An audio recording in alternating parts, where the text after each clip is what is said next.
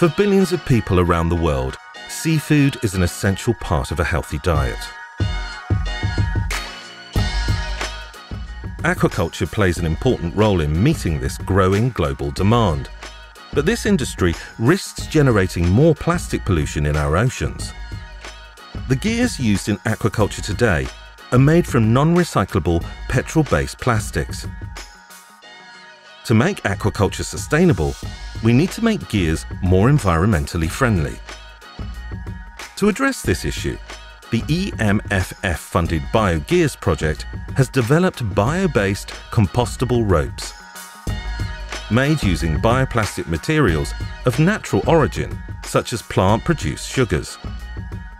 The Biogears have been produced using current industrial processes and compounds developed from commercially available bio-based polymers.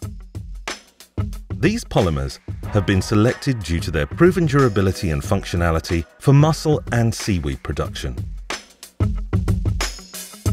Sea trials were conducted. Over 1 year, researchers assessed the environmental, economic and sustainability conditions of the gears. Preliminary results show the new biogears are comparable to traditional gears used in commercial aquaculture today. The next step for the project will be exploring how these new biogears can be implemented across Europe.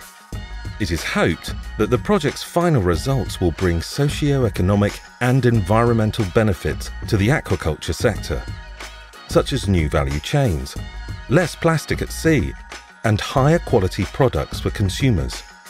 For more information on the Biogears project and its achievements, visit biogears.eu.